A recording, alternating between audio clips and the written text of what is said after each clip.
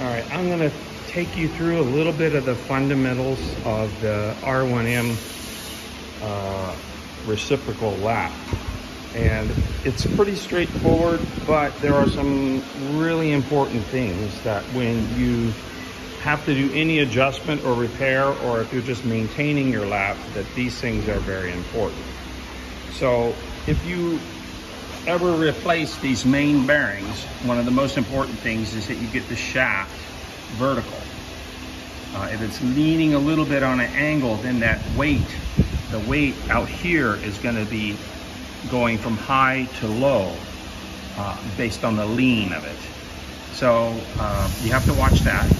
Then the other thing is that this collar here, it's got locators on this main shaft that set the offset perfectly so that when it's running, the counterweight is exactly opposite of the offset.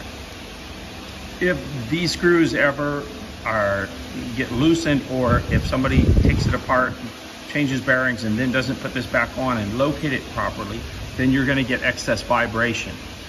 And one of the things that's very true about the R1M is that if you're getting excess vibration, you do not want to run it in that condition. You want to find the cause and resolve it.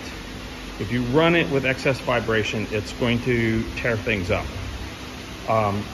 Now, having said that, the next piece to look at, because if you look at this assembly, it's really very simple. The counterweight's not on there yet, but it just extends out from that hub.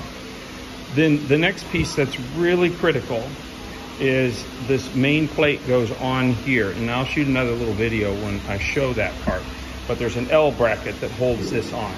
Now, we discovered that that L bracket really has to be strong, so we went to a much thicker steel on that.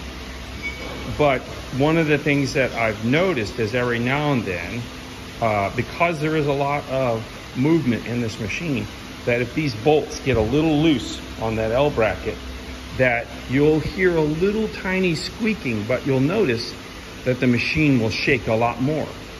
Well, what that's telling you is that whole pan is shifting back and forth, a very small amount. It might only be a 1/16 of an inch or even a 32nd, but that movement is too much. So if you hear a squeaking and it's got excess vibration, first thing to check is check the bolt here. And then if we look at the main pan, because it's two-sided, it's got two bolt holes, that you check the bolt that's going into that. And that's the core things that are key in keeping your machine balanced and running smooth. What's amazing about this machine, this plate's got a huge amount of mass. And the counterweight, what the counterweight does is the throw on this, I think it's like 3/16 of an inch. It's a very small throw, but that movement is just enough to create a really good reciprocal action on the slabs that are running in it. But if that plate starts shifting because something starts to come loose, then that vibration will be very destructive. It's like the difference between running smoothly and something like a jackhammer.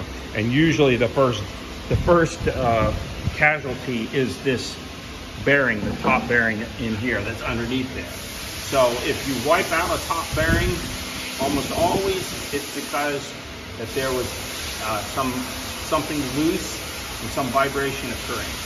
Now, because this bearing does take a lot of abuse, it does have a limited life. So it is an easy part to replace. It's not an expensive part, but if you start getting slop in the bearing, you don't want to keep running it. If you keep running it, then it's going to damage the shaft, and then you are spending more replacing the whole shaft, where if you just replace the bearing, it's not that bad. So that's kind of an overview of the assembly and some thoughts on maintaining and keeping it running smoothly. And of course, you want to lube your bearings on a regular basis because they're doing a fair amount of work in this thing.